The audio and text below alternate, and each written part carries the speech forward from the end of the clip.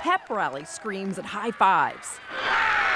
High-stakes drama at the pool, twitchy thumbs steering underwater robots through obstacles as hundreds cheer in the jam-packed stands. Science in action. Middle schoolers from all over the Delaware Valley brought it today. Mascots, enthusiasm, and innovation. The kids from Schaefer Middle and Ben Salem say it's tense. Very hectic and very nerve-wracking, being in like the whole thing around it, being like the center of it all. It was a bit exhilarating and a little bit fun.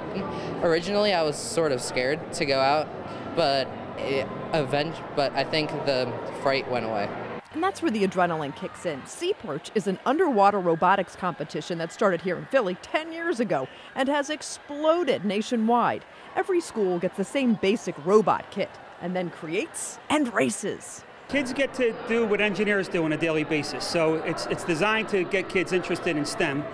Science, technology, engineering, and math. But it's not just the tech that's important to the judges. Teamwork and team spirit count just as much to bring home a trophy. But kids say the real prize is learning to love exploration. It's inventive. It's something new. It's not like your everyday reading and math.